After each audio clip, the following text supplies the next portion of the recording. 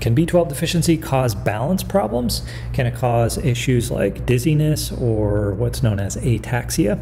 Yes, B12 is important for a lot of different neurological functions, and it's important specifically in the nervous system for myelin sheath, which allows for nerve impulses to be conducted through the nervous system. My name is Dr. Taranella. In this video, we're going to look at a specific case report of B12 deficiency that caused some of these symptoms. We're going to look at what, like she had an MRI done, some physical exam things, and how B12 deficiency was responsible for some of those things that were found, and also how the case resolved. So if you're interested in learning more about this type of information, you want to see more videos like this, hit the subscribe button and click on the like button if you like this video. All right, let's look at the case.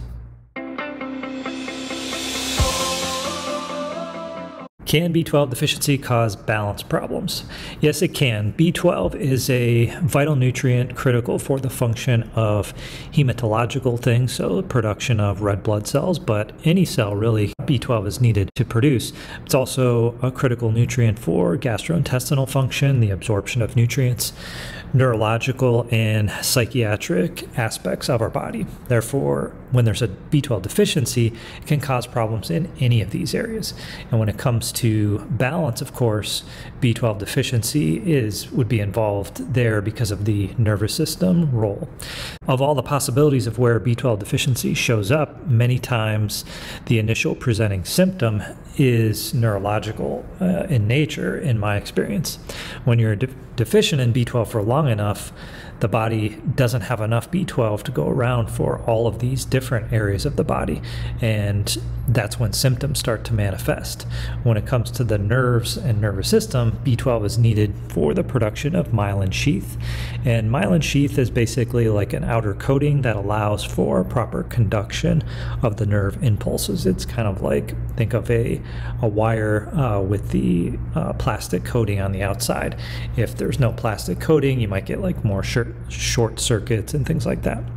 So if you have B12 deficiency, this can lead to a decrease in the nerve conduction or kind of weird sensations where they shouldn't be. And it's specifically conduction from any part of your body to your brain and vice versa.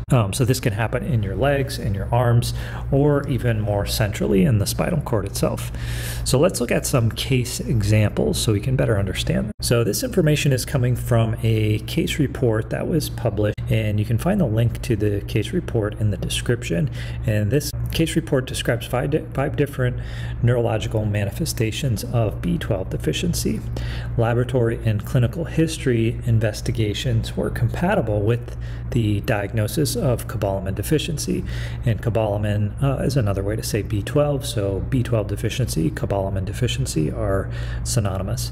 And in all these 5 cases, where these patients had B12 deficiency diagnosis, they resolved all the B12 deficiency symptoms with administration of B12 injections. Now let's look at some specific cases related to B12 deficiency and balance problems. As it relates to B12 deficiency and balance problems, 2 of the patients in this case report presented with the authors describe as acute posterior lateral cord syndrome causing gait ataxia, and 1 acute posterior cord syndrome presenting with acute sensory gait ataxia. Okay, so we'll break this down a little bit in the case, in one of the cases that we look at, but ataxia is basically impairment in coordination. So that can happen for a lot of different reasons. Lack of proper impulses from the brain to the hand, for instance. You may not be able to hold something because you can't quite feel it, or vice versa. The senses that would touch something aren't getting transmitted up to the brain properly. So let's look at one of the ataxia cases in more detail so we can better understand and see how B12 deficiency causes these balance problems, and even look at what this means is posterior lateral cord syndrome. So this case is a 16-year-old patient with difficulty walking, and they describe a slippage of foot wearing without knowledge. So basically the shoes are slipping off or sandals are slipping off without the person even recognizing it. In this case report, the physical exam showed that the patient had impaired joint position in the lower limbs, but nothing neurological wrong in the upper limbs. So she basically didn't know the positioning of where her joints were. She also had positive Romberg sign, and this is a test used to evaluate the cause of loss of motor coordination, also known as ataxia. And the test is performed by simply closing your eyes while standing up and seeing if you have a loss of balance.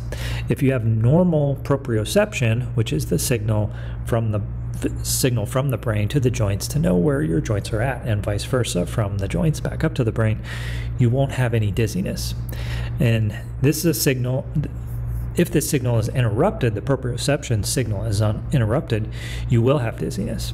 And she did have dizziness indeed, and when this patient had an MRI and found to have posterolateral syndrome. What does that mean? This occurs when there's an interruption in the sensory signal coming from the brain back to the muscle. In this case, the lack of B12 contributed to the loss of myelin sheath in the spinal nerves that transmit this signal. This demyelination can be seen on the MRI visually because the demyelination, there's like a lack of actual nerve mass there because there's less of that myelin sheath. This demyelination that can occur from B12 deficiency actually can happen anywhere, but it tends to manifest itself in the posterior cord region. And this is a specific area in the spinal cord. The posterior cord region is the area of the spinal nerves that transmits signals about sensation to the brain. So it can manifest as lack of sensation really anywhere in the body. So in this case, parenteral or injection of cobalamin was given in the form of 1,000 micrograms of a specific type of B12 called cyanocobalamin, which I typically don't recommend, but if you're, in dire straits and you're really low in cobalamin, the cyanocobalamin will work, but typically I would advocate more for hydroxy or methylcobalamin. And she received the B12 injections intramuscular for the first 7 days, and then weekly for 4 weeks after that. And then after that, monthly. So she got one a day, then once a week for 4 weeks, and then monthly after that. And along with this, she was also advised to eat a diet that was a little more rich in B12. And she showed marked improvements in 10 days of treatment. And at the 1-month follow-up, she was completely relieved of these signs and symptoms. Speaking from my own clinical history and experience treating patients with B12 deficiency, many times balance problems are some of the things. I would kind of describe it as dizziness. Sometimes they don't quite understand what's going on. They may just feel like a little bit out of it when they're walking or moving. Generally, that's how things would manifest, like almost feel like they're going to run into the wall or something like that. But it can present itself in a lot of different ways, and I've had several cases of B12 deficiency causing dizziness that resolved after the B12 levels were depleted. Okay, that's all I had for this video on B12 deficiency causing balance problems, dizziness, and the like. If you like this type of information and want to see more videos like this, click on the like button and subscribe to the channel. Also, if you have a burning question about some health related topic or nutrient deficiency question, please ask it in the comment section. I may do a separate video on that topic or at least answer your question. Thanks again for watching. We'll see you next time.